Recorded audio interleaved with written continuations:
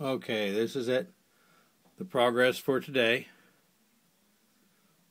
The dash is slowly getting fitted back together to make sure everything works.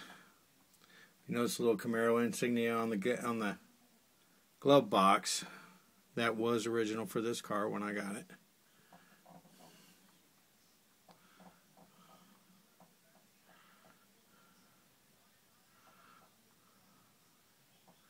So it's starting to look like a car again. There's a steering wheel in it. When the carpet gets here, the carpet will be in it.